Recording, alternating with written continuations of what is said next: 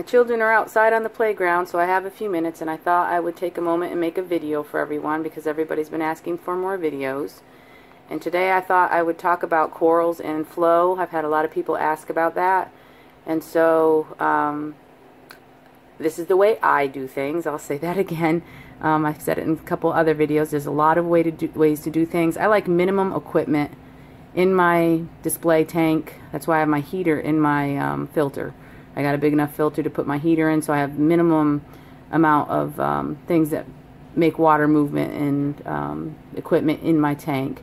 And once you set your rocks up, when you're setting up your tank and you put your sand in and you're cycling your tank, you put in your wave makers or your power heads and things like that, and you start your flow pattern. And you don't want any dead spots in your aquarium, because you can end up with maybe a lot of detritus building up in the corners or under rocks. And so and you have to think about what corals you want. Some like a lot of flow, some don't like a lot of flow. And so basically what I have in this tank, you can do it a lot of different ways, but I have a power head. This is a high door, I think, power head. Sorry, my glass needs scraping. I clean my tank tomorrow, but there's a high door power head. It is pointed kind of from the top corner in the right hand corner down towards the back of the left hand corner, making water flow behind my rocks.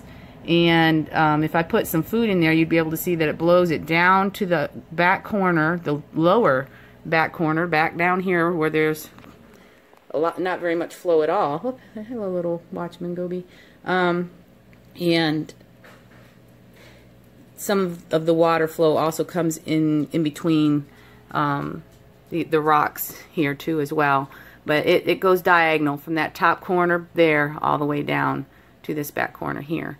And so that takes care of any dead spots or places where there's no water movement, not much water movement behind.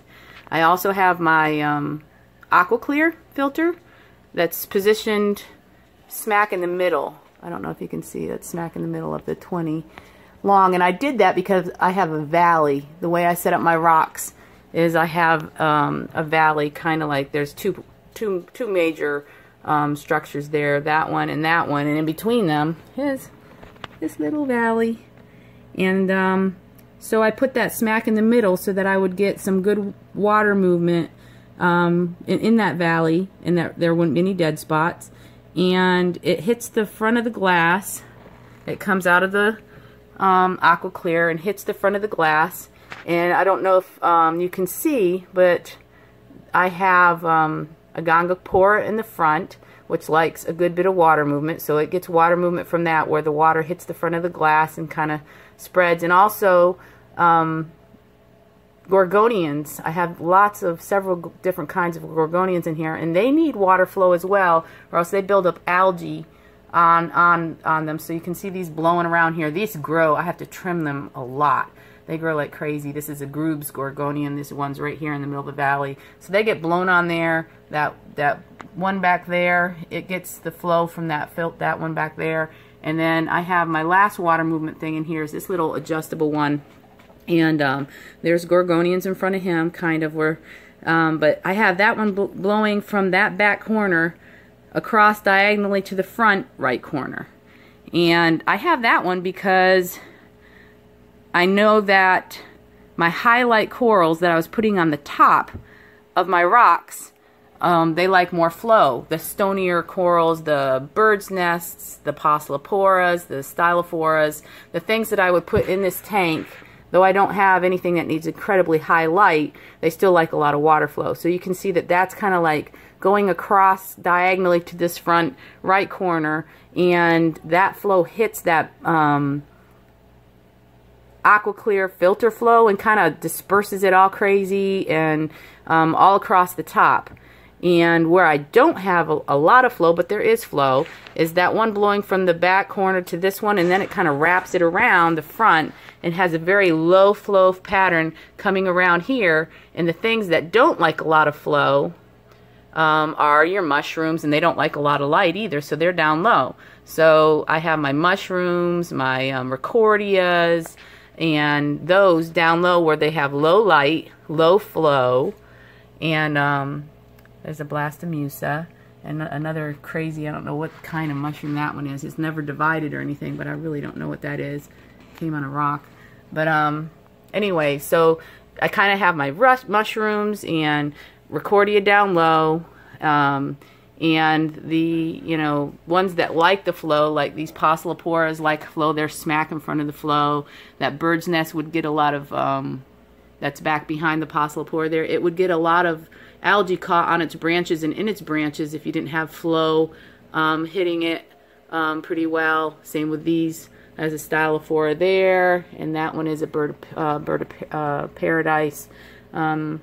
Bird's nest needs flow, so that's going over all those.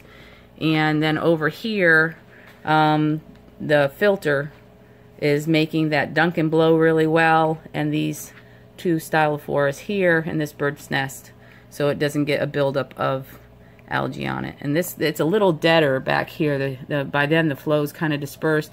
So here is some two different kinds of pipe organ. One's closed up right now, but they're both, the top one is a white, the one below that is white with green centers. This pipe over here likes a good bit of flow, so it's kind of blowing around. Behind him, I don't know if you can see that, back behind that pipe organ is I think a green slimer. Yeah, that's a green slimer. And there's a sponge there that grew where it doesn't get a lot of flow. There's a leg of Mr. Stripey Legs, my serpent star, right there. My fish are still, they like to kind of host that valley where the water flows through, and they're kind of killing those pallies there, nipping at them lately. But anyways, this is the flow pattern in this 20 long, and the way I have it set up, like I said, you can set it up all different ways, but I don't change flow just for a coral. Oh gee, my coral is so unhappy, let me get a power hit and, you know, another one and add it, and another one and add it. I set up the flow pattern to begin with, and I do mess with it some, but then place the corals according to the way I have it set up so that there's no dead spots, so that I'm not constantly messing with the flow pattern. I've actually messed with the flow pattern before and then had corals start to die because they were used to the way that it was before. And so basically in the tanks I set up now, I just set up the flow pattern, how it makes it so that there's no dead spots, and then place the corals according to. As far as corals, people have talked about my coral placements and stuff.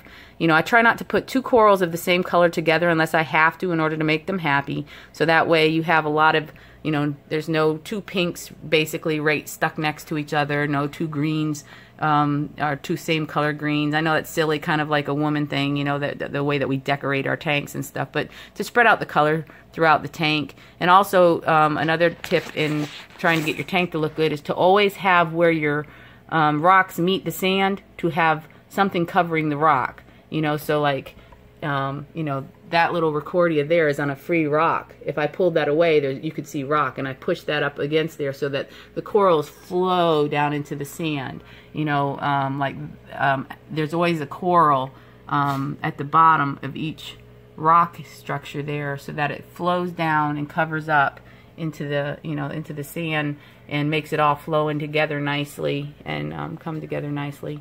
But anyways, today I thought I would answer some questions about the way I have my flow pattern set up in this tank, and kind of show the corals that I have in here and why I chose these corals.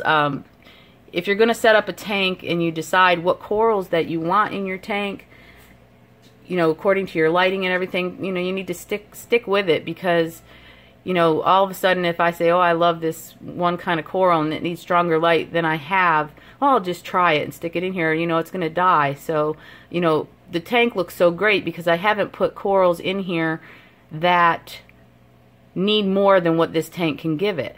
I'd be like sticking a mandarin fish in here. It would be not very smart because it doesn't have what it takes to support a mandarin fish.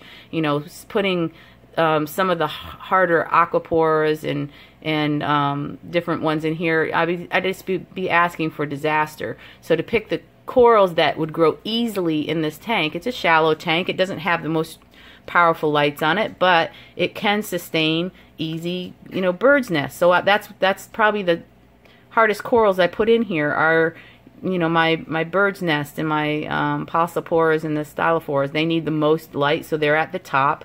And I wouldn't try and put anything in here that I don't have the light or the water flow to sustain. And so the corals do good. I pick corals that will do good in the kind of tank that I have set up with the lighting and everything. So, but anyways, I hope this helps answer some questions for some people and encourages them to try and set up a simple tank and just understand about the flow patterns and try and not have dead spots. A good way to find out once you put your power heads in is to drop a few flakes of food in there and watch them float around and where they go with your power heads running, and see what flow pattern you kind of have going on in there and where your dead spots are, and get the flow pattern going the way you want it, and then start adding your corals. And I hope everybody has a good day and happy reefing.